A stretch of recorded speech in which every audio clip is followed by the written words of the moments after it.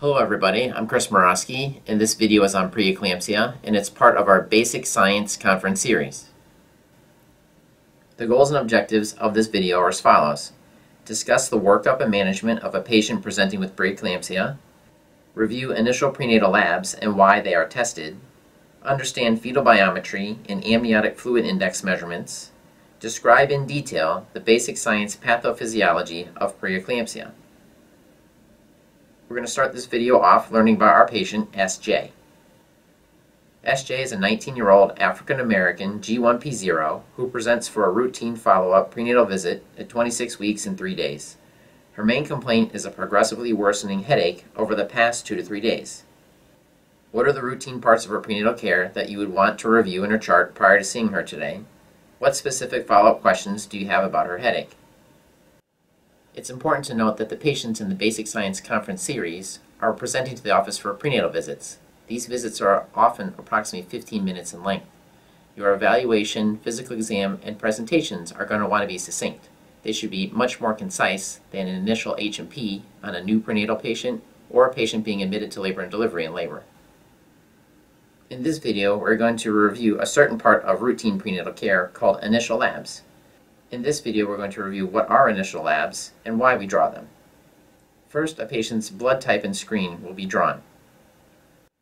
A patient's blood type will not change, but our antibody screen can. Things that change our antibody screen include blood transfusions, solid organ transfusion, and pregnancy.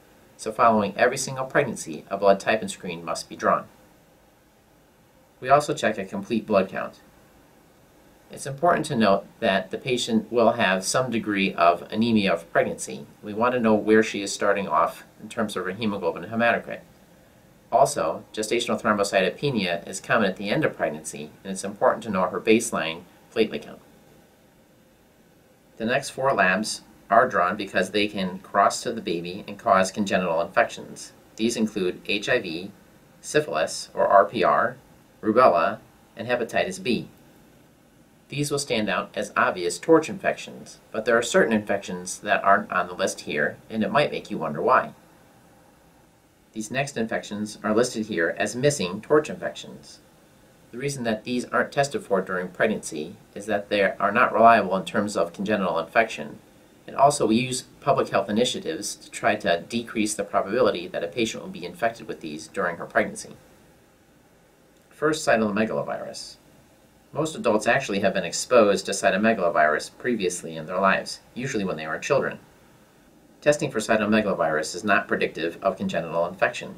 We recommend that women avoid the urine and saliva of young children. This would go for anybody who works with young children or in healthcare settings, and also women with young children. There's a lot of hand washing that we recommend in pregnancy to avoid congenital cytomegalovirus infection. Toxoplasmosis infection in pregnancy is avoided by having women not change the cat litter box. Zika virus isn't on the original torch infection list. However, this can cross to the baby and cause congenital infection. We advise women to avoid travel to Zika active countries. Finally, listeria. Listeria is a bacteria that lives in animal intestines and can get into the meat when they're slaughtered. In order to avoid congenital listeria infection, we recommend women avoid deli meats or cook deli meats to 145 degrees Fahrenheit before eating them. We also recommend that they avoid any unpasteurized soft cheese. Alright, back to our list of initial labs. We also screen women for gonorrhea and chlamydia at the initial visit. These 2 infections are spread sexually, but however, do not tend to cause pelvic inflammatory disease during pregnancy as the gestation is in the way. Importantly, women should be treated for these sexually transmitted infections as they can pass it on to their partner. Also, it's important to screen for women in the 3rd trimester for these infections, as during the labor process, these can cause severe congenital infection and blindness in the babies. Women who test positive for gonorrhea or chlamydia in the 1st trimester should have a 3rd trimester screen for gonorrhea and chlamydia, as should women who have high-risk sexual practices. Also, we check for a urine culture at the initial visit. Due to changes in pregnancy, women are 20 times more likely to get pyelonephritis from asymptomatic bacteria compared to women who are not pregnant. In some offices, you will see a part of the routine practice is to screen women for drugs of abuse. There is some controversy over this, but this is something that you may see on your rotations. Finally, pregnancy is not a reason to avoid Pap testing and cervical cancer screening. If a woman is due for a Pap test, she should have this performed during her initial visit. Alright, there's a pretty good review of our initial prenatal labs and why we test for them. Moving on, let's briefly discuss headaches in pregnancy. It's important to distinguish common causes of headache in adults, as well as pregnancy concerns for preeclampsia. The more common headaches in adults include migraine headaches, tension headaches, and cluster headaches. The following characteristics help us differentiate between these types of headaches. First, the location. Migraine headaches tend to be unilateral, whereas tension type are bilateral. Cluster headaches are almost always unilateral. They usually begin around the eye or the temple. Migraine headaches tend to be gradual in onset with a crescendo pattern, and they are often pulsating. Tension type headaches feel like pressure or tightness, and cluster headaches begin very quickly and reach a crescendo very quickly. The pain is deep and continuous. For patients with a migraine headache, they prefer usually to be in a dark, quiet room. Patients with tension type headache may either be resting or active, and patients with cluster headaches are usually active. Migraine headaches come on over 4 to 72 hours, whereas tension type headaches are usually like 30 minutes to many days, and cluster headaches are very quickly, 15 minutes to 3 hours. Patients with migraine headaches may have nausea, vomiting, and photophobia, whereas there's really no other associated symptoms with tension type headache. And patients with cluster headaches may have increased lacrimation, redness of the eye, stuffy nose, and other nasal symptoms. Moving on to preeclampsia, the associated symptoms that we see with preeclampsia include scotomata, which is visual changes that look like flashing lights in front of the eyes, nausea and vomiting, right upper quadrant epigastric pain, shortness of breath, and chest pain. Okay, let's move on and see how SJ did with her pertinent positives. On further review of HPI and reviewer systems, she notes that her headache is throughout her head, it is off and on, it is 4 to 7 out of 10 in severity, she has no worsening or alleviating factors, and no improvement with Tylenol. She has no scotomata, no right upper quadrant pain, and no nausea or vomiting. Importantly here, I'm including the review of systems that you should ask for every pregnant patient every time you have an encounter with her. The patient reports positive fetal movement, negative vaginal bleeding, no contractions, and no leaking fluid from the vagina. Her prenatal course is so far uncomplicated. She had normal initial labs, and no Pap smear was done. Again, she is under the age of 21 and does not require cervical cancer screening yet. She had normal first and second trimester ultrasound with a negative NIPT and AFP. Please see our Gestational Diabetes Basic Science Conference video for more information on genetic screening in pregnancy. The patient has not had a glucola or 28-week labs yet. In terms of her history, she's overall healthy. She's had no prior surgeries or medical diagnosis. She's a never smoker, and she's a college freshman who's still in school. Her family history is that the patient herself was born at 28 weeks due to preeclampsia. What part of the physical exam would you want to perform today? Again, keep in mind that this patient is presenting for a routine prenatal visit and your exam is usually limited. However, this patient, you may want to consider additional exam findings. The physical exam that you should perform today would include the following: vital signs and general appearance, a urine dipstick, and we consider that part of the exam for a prenatal patient, a heart and lung exam, fetal heart tones and fundal height, as routine for every prenatal visit, and a limited neuro exam, to include upper and lower extremity deep tendon reflexes, as well as clonus at the ankle. Alright, here are the physical exam findings for our patient SJ. Vital signs. The patient is 5 feet 3 inches tall and 143 pounds. Her blood pressure is 164/102, her heart rate is 72, respiratory rate 17, and her temperature is 98.7 degrees Fahrenheit. On urine dipstick, she has negative ketones, negative white blood cells, 2+ protein, and negative glucose. On general appearance, she's alert, oriented, no apparent distress. Her cardiovascular exam is regular rate and rhythm with a normal S1 and S2. Her lungs are clear to auscultation bilaterally. Her fundal height is 22 centimeters. Her fetal heart tones is 146 beats per minute. On lower extremities, they are non-tender with no edema, and she has 2+ reflexes bilaterally with no clonus.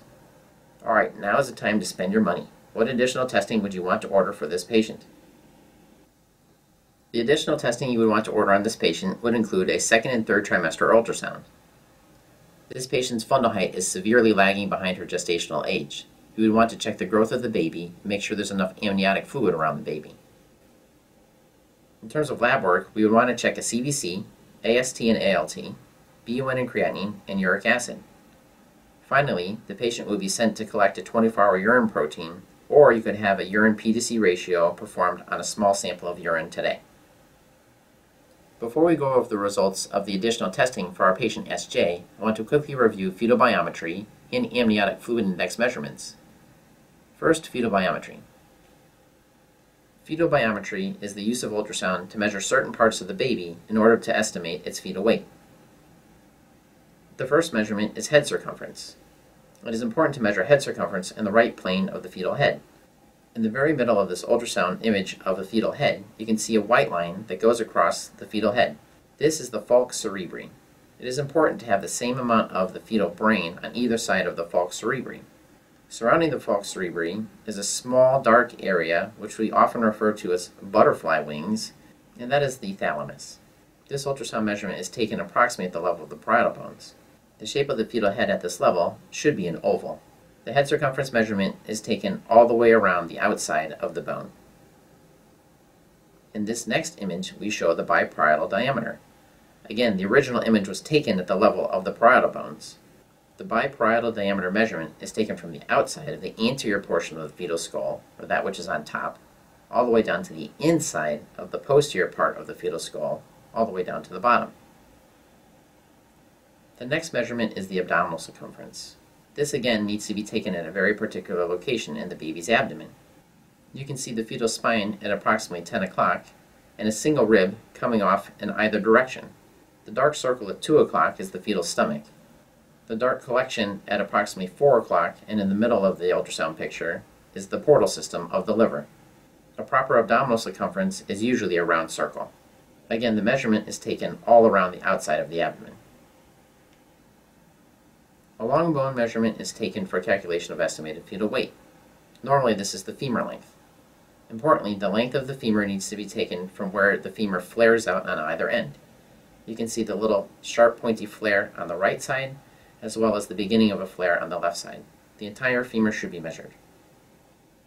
It is important to note that the humerus will look very similar to the femur. If your ultrasound measurements are normal and you end up with a very, very short femur length, it may be possible that you've measured the humerus. Alright, so all of those measurements go into fetal biometry, and added up together, they can predict an adjusted ultrasound age and estimated fetal weight. Next, we're going to briefly review amniotic fluid index. Amniotic fluid index is a much more straightforward procedure. This is something that I believe medical students can do, again, with patient permission and supervision.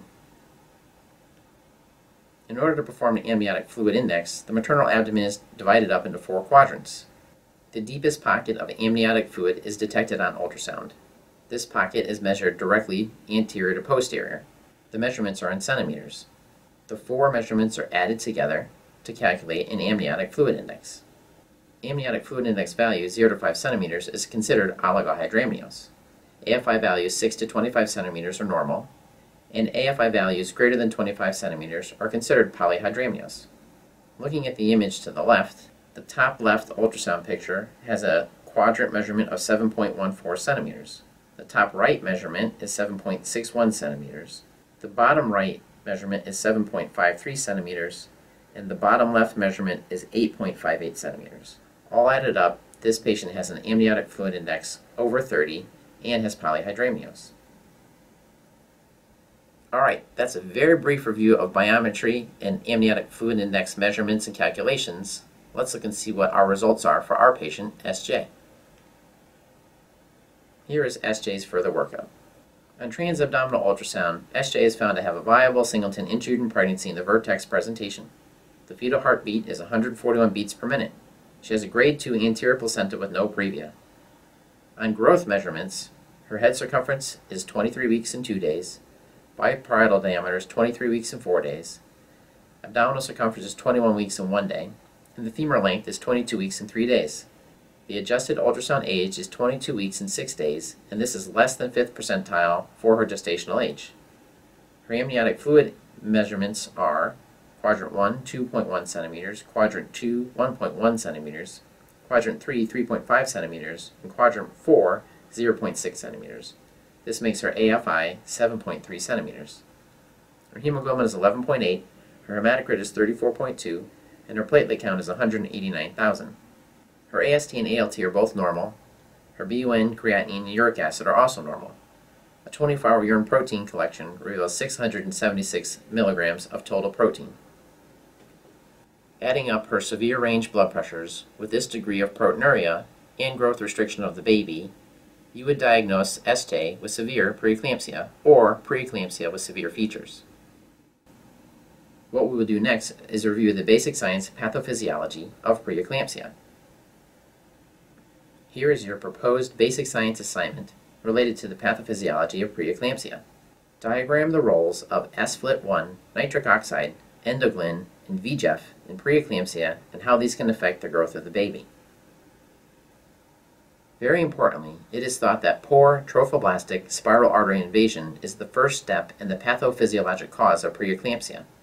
This causes the spiral arteries to maintain a high vascular resistance and eventually leads to placental ischemia.